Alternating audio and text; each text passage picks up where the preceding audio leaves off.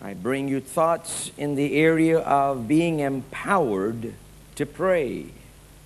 Empowered to pray. God is a prayer answering God. Somebody asked the question, why do you pray? I pray because God answers prayers. Isn't that good enough reason why we should pray? God answers prayer. Another good reason why I pray because I need help. I don't pray because I'm spiritual only. I pray because I need God's help. I need God's help. Amen. I pray because the Bible tells me to pray. That's another good reason. We are commanded to pray.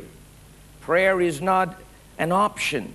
Prayer is commanded in the Word of God. The Bible says men ought to pray. And the word men there doesn't just mean for the men. It's just talking about you and I, people who know Him. We ought to pray always, and we should pray without ceasing. There are many ways we can pray without ceasing. We don't have to close our eyes every time we pray. We can pray in many different ways. Isaiah chapter 41, reading verse 15 through verse 20. So follow me as I read. My text is verse 15, but I want to read from verses 15 through verse 20. Follow me as I read.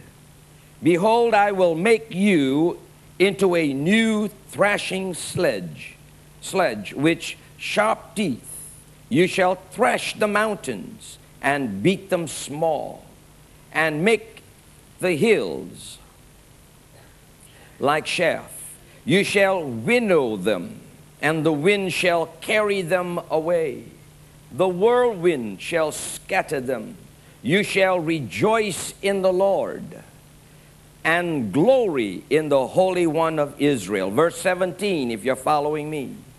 The poor and needy seek water, but there is none. Their tongues fail for thirst. I, the Lord, will hear them, the God of Israel. I will not forsake them.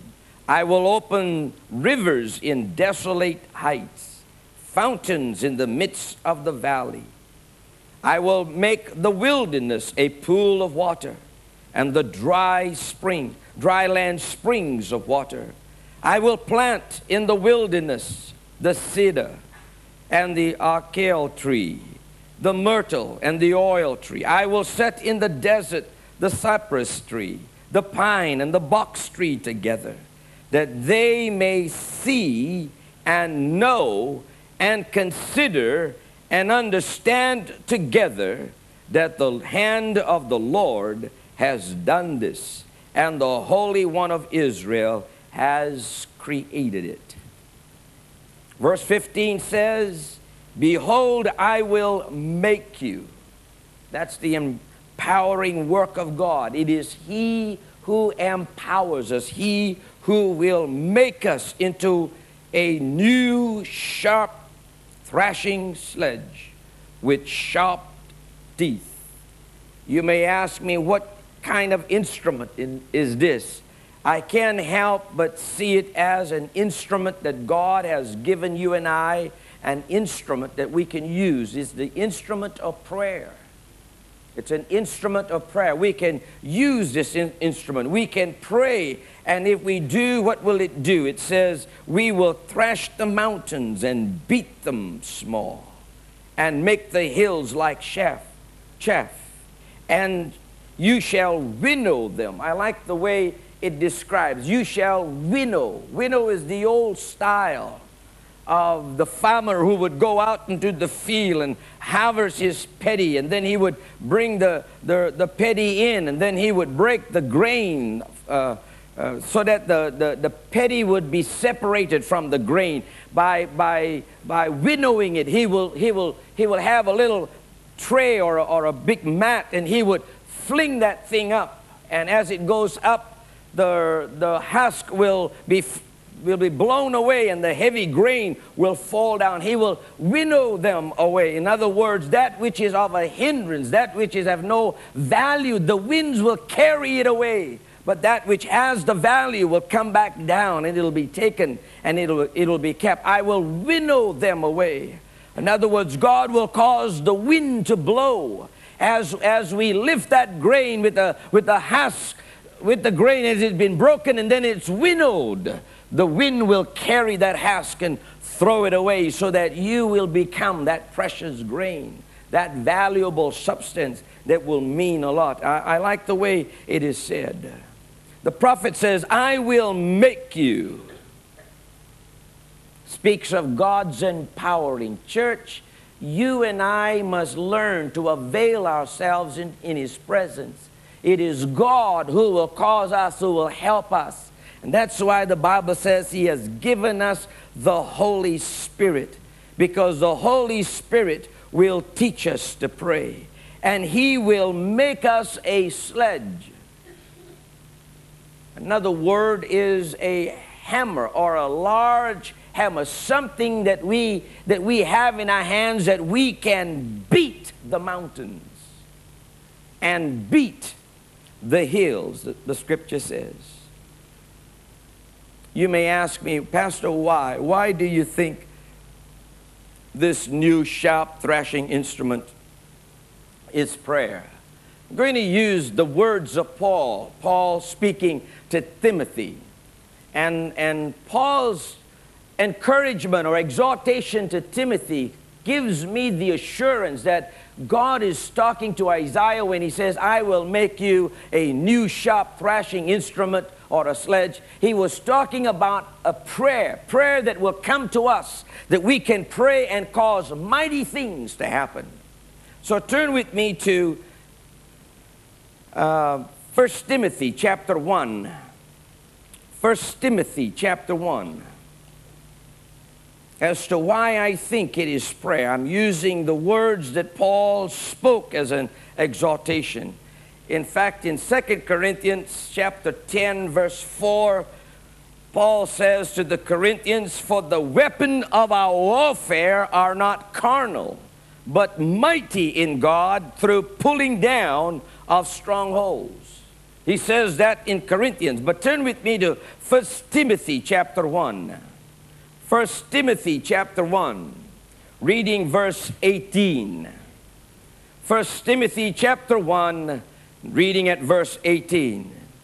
He charges young Timothy. He says to Timothy, this charge I commit to you, son Timothy, according to the prophecies previously made, concerning you, that by them you may wage the good warfare. Timothy is speaking, Paul is speaking to Timothy. He is encouraging Timothy. He says, Timothy, listen, Timothy, if you are going to live for God, if you're going to serve God, Timothy, it's a warfare. It's a warfare. It's going to be a fight. And then he goes on in verse 19 and he says this, having faith and a good conscience, having faith and a good conscience, which some having rejected concerning the faith have suffered shipwreck. Faith and a good conscience. When we reject that, we go into shipwreck. And then he goes on in verse 20 and he says this, of whom Hymenaeus and Alexander, whom I delivered to Satan, that they may learn not to blaspheme. In other words, he says to Timothy, there's a warfare that you must fight. You must have a good conscience. You must have faith, Timothy. Don't be like these two. And he names two of them and he says, these two had shipwrecks. They didn't have a good conscience. They didn't have faith. And because they didn't have a good conscience and faith in God, they blasphemed God. And Satan had advantage of them, took advantage of them.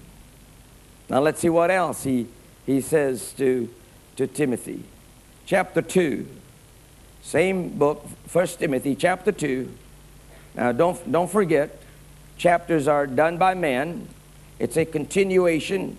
Chapter 2, look at verse 1. After mentioning two examples, after telling him to fight the good fight of faith, after telling him that you've got to have good conscience and faith, then go into chapter 2, look at verse 1. He says, therefore I exhort you. Therefore I exhort you, first of all, that supplications, prayers, intercessions, giving of thanks be made for all men. Timothy, I'm telling you there's a warfare. Timothy, I'm telling you, you have to pull down strongholds. Timothy, the Christian walk is not going to be a very easy walk. Timothy, you're going to come into combat. Timothy, you're not only to have a good conscience and have faith. Along with your good conscience and faith, Timothy, I am exhorting you. I am saying to you, Timothy, with everything that I have within me, my encouragement to you is this. Pray, Timothy. Pray, because if you pray, you will be able to fight that warfare and become victorious.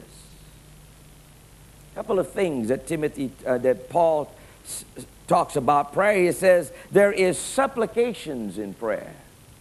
Then there's also just praying. Then there is intercession, where we come to God, we are praying, but we are praying by intercessions. Then there is also a prayer of thanksgiving. How many know how to pray these types of prayers? How many know how to come to God with your petitions?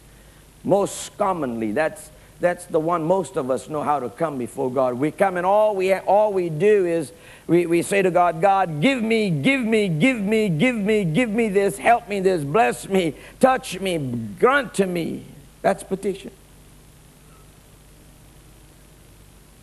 And then there is the prayers where we simply come and we have a conversation with God. We just talk to God. Somebody says prayers is a conversation between one person talking to God. And that's why we call it, because it is God, we call it prayer. When we have a conversation with another human being, we don't say, I'm praying to this person. We're having a conversation with this person. But when it comes to God and we have a conversation with God, we say we are praying to God while we're talking to Him. He and I is having a conversation. How many know how to stop sometimes simply coming to Him with requests? How many know how to just find a place somewhere and just have a little conversation with God? Now, as long as you're talking to God, it's all right. And as long as it is a prayer that you're talking to God and nobody seems to be around, if somebody sees you talking and there's nobody around, it's okay. It's only when you start answering yourself that something is wrong.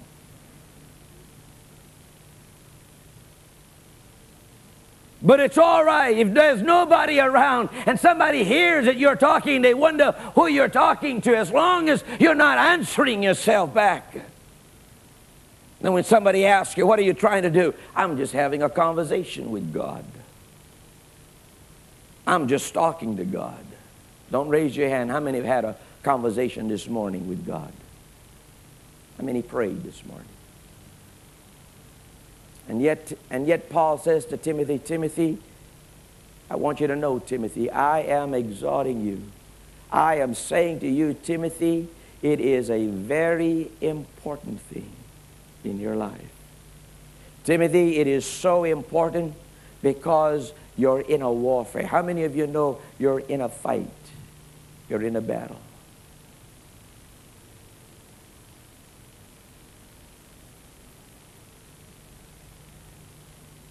Your successes in that warfare depends on your faithfulness in your prayer. Your success depends on your prayer. Turn with me and see a beautiful example of one who was praying to God, coming to God with a need. 1 Chronicles First Chronicles.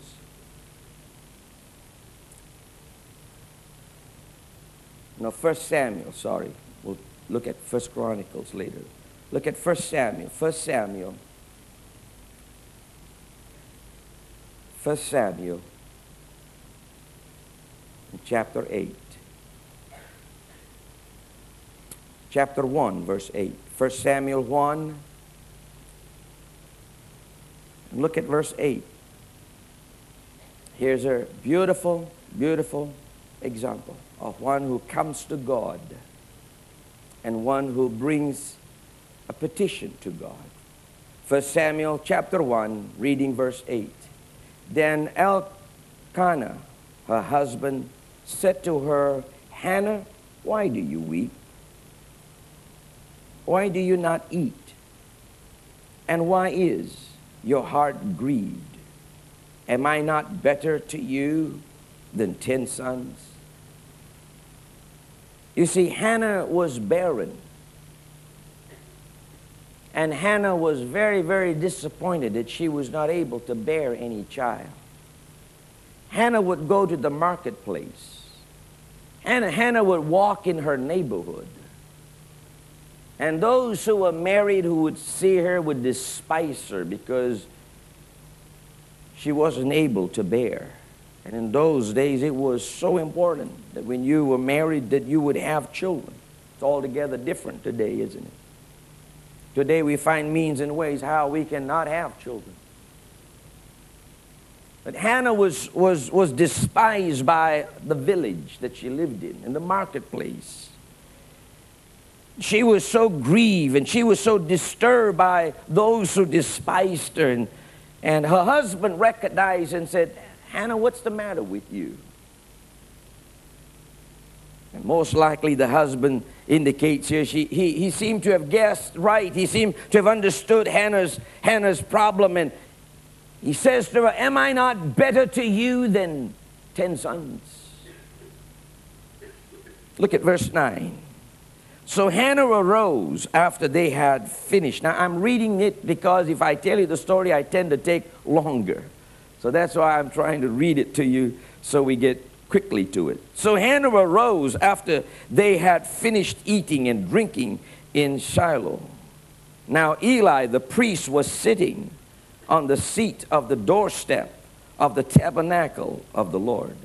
And she was in bitterness of soul and prayed. That's the key word there. There was a tremendous burden. Something was wrong. Something wasn't right. She understood. It wasn't that something was wrong with her, but there was some kind of hindrance. There was something that was robbing Hannah. And Hannah realized she had no power against it. Hannah realized that it was something that she could do nothing of her own. There was no power of her own to fight this thing. And she comes to the tabernacle of God.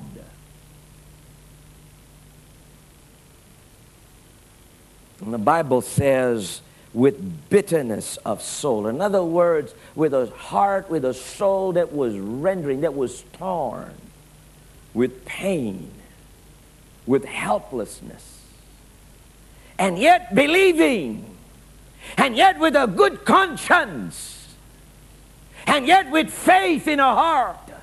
What did she do? The scripture said she prayed to the Lord, and she wept in anguish. And she made a vow. Look at verse 11. Then she made a vow and said, O Lord of hosts, if you will indeed look on the afflictions of your handmaiden and remember me and not forget your maidservant, but will give your maidservant a male child, and I will give him to the Lord all the days of his life. Look at verse 12. And it happened, as she continued praying before the Lord, that Eli watched her mouth. Now Hannah spoke in her heart. Only her lips moved, but her voice was not heard. Therefore Eli thought she was drunk. So Eli said to her, how long will you be drunk? Put your wine away from you. But Hannah answered and said, no, my Lord, I am a woman of sorrowful spirit. I have not drunk neither wine nor intoxicating drink, but I have poured out my soul before the Lord. Paul, speaking to Timothy, he says to Timothy, bring your supplications. Have a conversation with God. Timothy, seek God. Timothy, come to God and tell God what your problem is. Because God will use, as you seek Him in prayer, God will use your prayer to become that sledge, that hammer that can beat the mountains, that can beat the hills.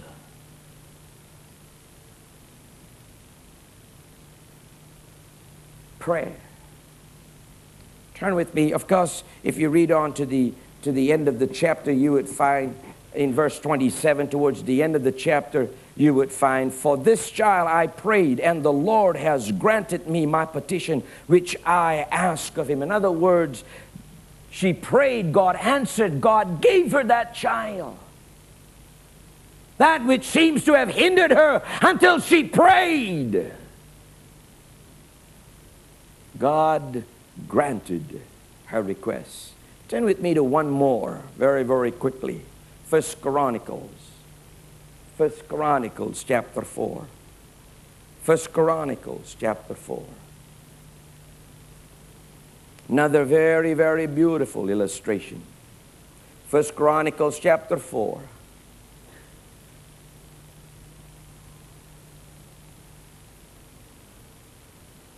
Look at verse 9 with me of 1 Chronicles chapter 4. Now Jabez was more honorable than his brothers, and his mother called his name Jabez, saying, because I bore him in pain. That's very strange, isn't it? He was born in pain. But the scripture says that Jabez was more honorable than his brothers.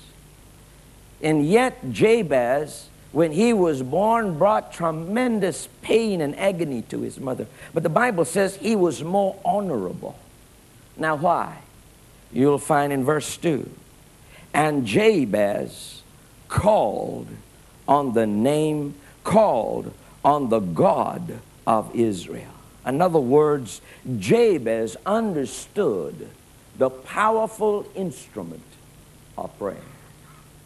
Now Jabez called on the God of Israel, saying, oh, that you would bless me indeed, and enlarge my territory, and your hand would be with me, and that you would keep me from evil, that I may not cause pain. What was Jabez?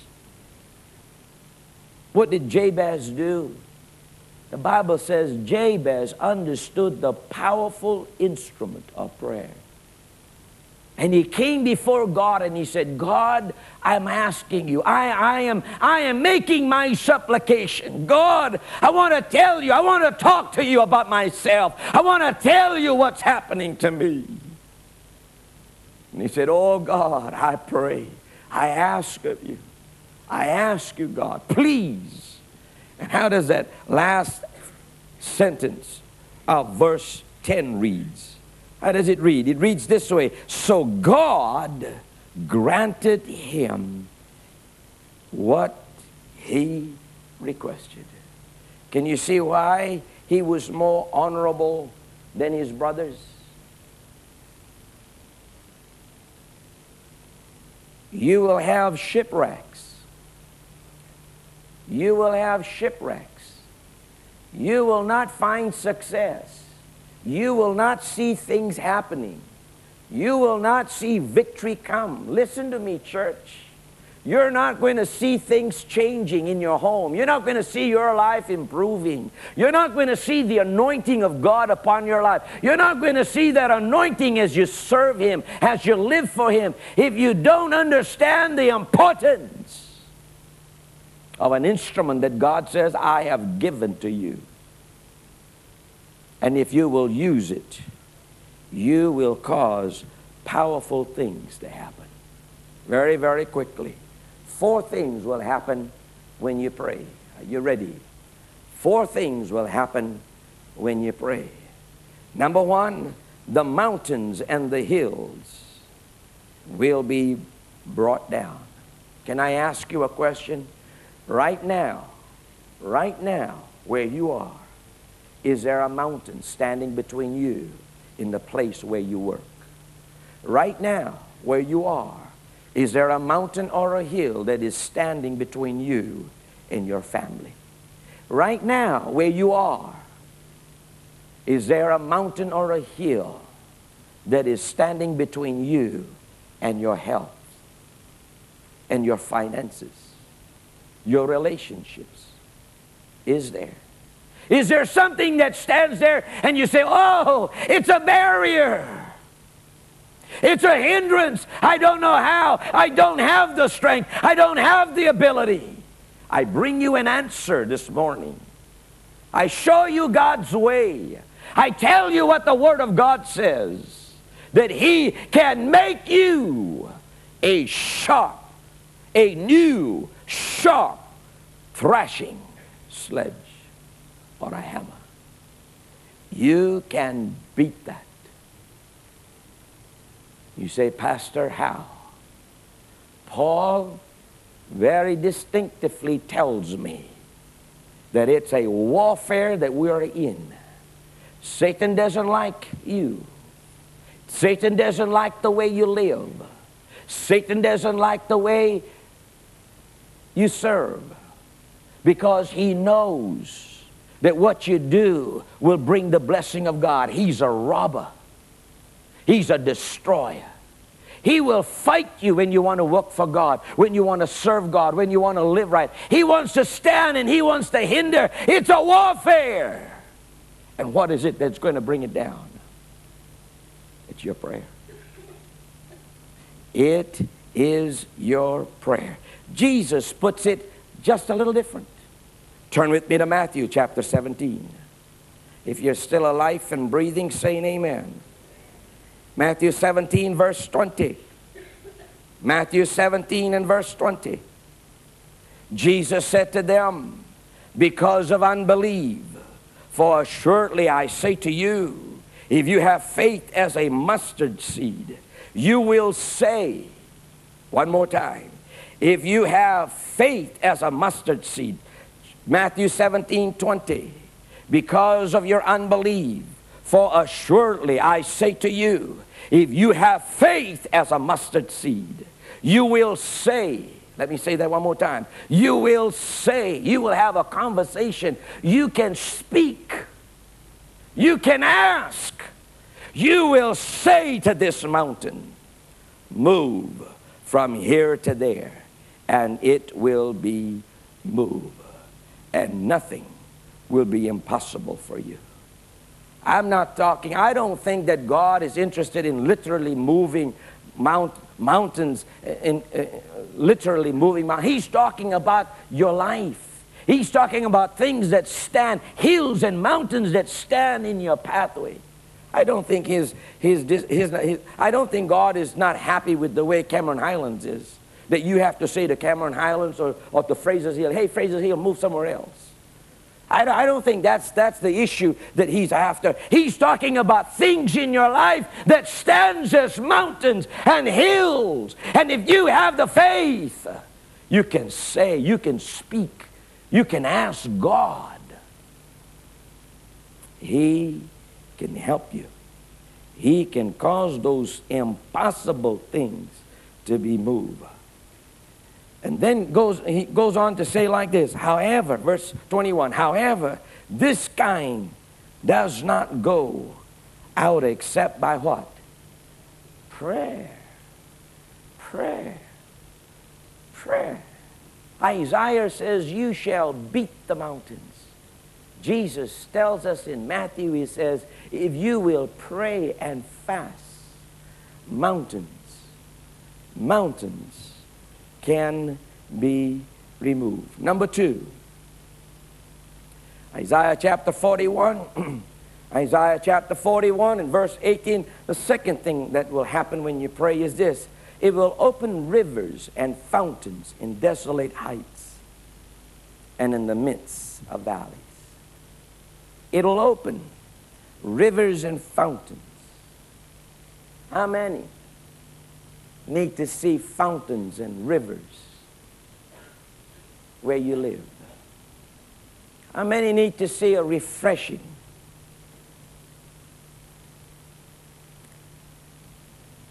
How many know that there are possibilities of rivers and fountains, but they are not effective? The rivers seems to be dried up. The fountains are blocked. You know what's going to remove those blockages? Your prayers will remove them.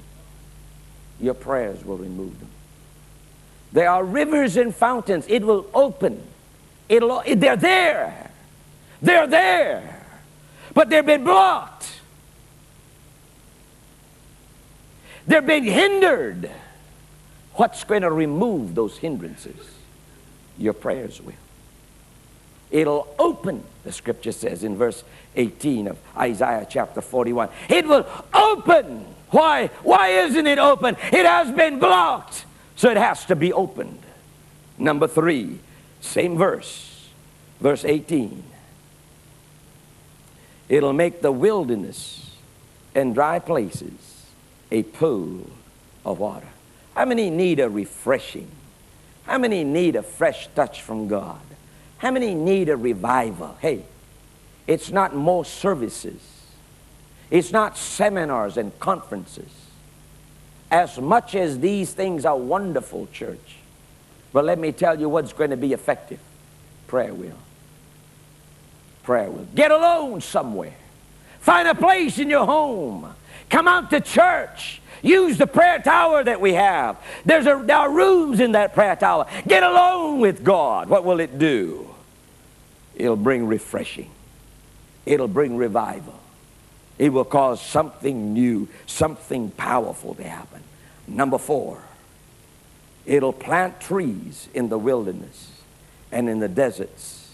It'll plant trees. It'll plant trees in the wilderness and in the deserts. Let me tell you, prayer will make your life fruitful. How many are barren and fruitless in your life? How many are just a tree full of leaves? And people are looking at you, hoping that they might pluck a fruit to eat out of your life, but they see leaves. There's no fruits on your trees. How many want to be fruitful? All kinds of beautiful trees. You read the scripture. I read earlier to you. Beautiful trees, He will plant them for you. He will cause you to become so very fruitful. Now, what's the benefit? You say, well, if I pray, you know, what's the benefit? Who's going to benefit?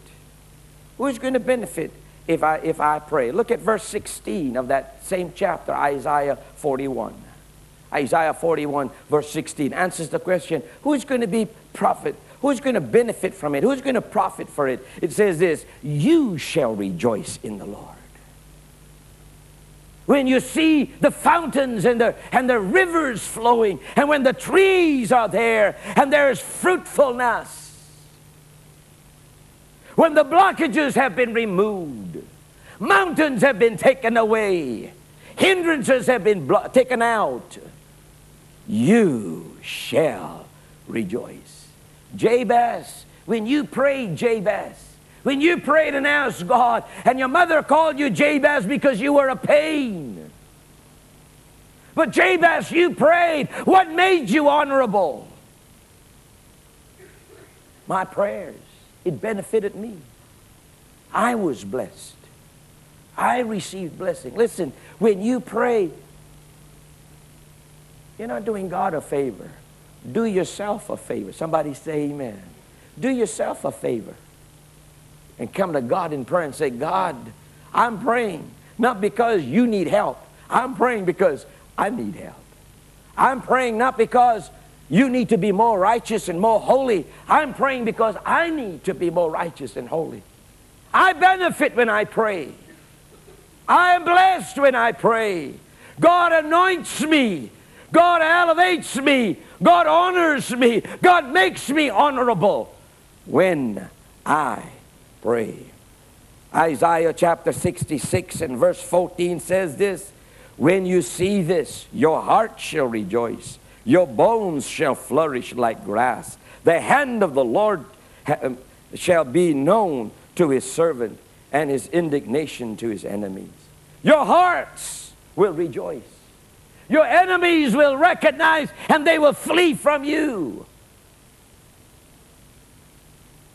You will rejoice in the Lord. Psalms 94 and verse 14 says this, for the Lord will not cast off his people, nor will he forsake his inheritance. God will not cast you away. God will not cast you away when you pray. God will not forsake you when you pray. How many times has the devil whispered words to you? No need to ask. He has forsaken you. He has no interest in you. He doesn't care for you. He doesn't love you. No! He does. He does. He loves you. He loves you with an everlasting love.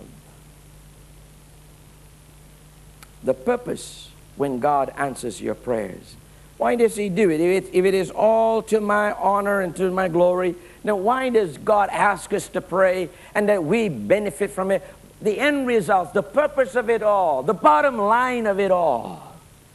What's the bottom line when God begins to bless you and God begins to do mighty things in you so that you, and this is what God is after, has always been right from the very beginning, God wanted a people that will declare his glory. God wanted a people that will testify, that he can look at them and say, see, these are people that are testimonies of who I am and what I'm like. God wants to do these things for you. Why? So that people would see. And when people see what God has done in your life, they will glorify God. You will become a testimony. And that's what verse 20 says of Isaiah chapter 41.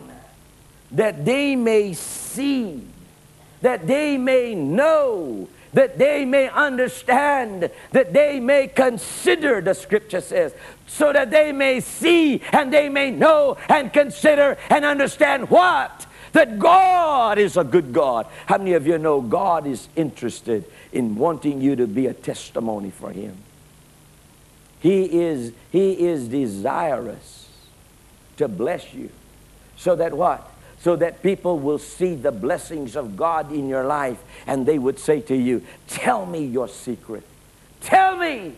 Why? Why are you like that? How come you can be like this? Why is it that you're always joyful? What is it that gives you the strength and the stamina to keep obeying and living for God? What is your secret? And you can say to him, I have a God who answers prayer. Somebody say amen. I've got a God who loves me. I've got a God who I converse on a daily basis, and he reaches down and he touches me and he renews me. God will empower you if you will find a place, if you will seek him. If you come with a good conscience, if you will come in faith and say, God, I need you. Help me. This is a week of prayer. I challenge you. If your prayer life has waned, if your prayer life has somehow been slowly left out, pick it up today. If you're saying, no, Pastor, I'm a praying person. I pray always. Keep praying. Be encouraged by the word, because your prayer will give you the victory over every mountain, every valley, every hill, every hindrance, everything that would stop, everything that would rob you of your health, everything that would rob you of success. For the honor and glory of God, keep praying, because prayer is God's instrument that He has given to the church and given for you. Would you bow your heads with me, please?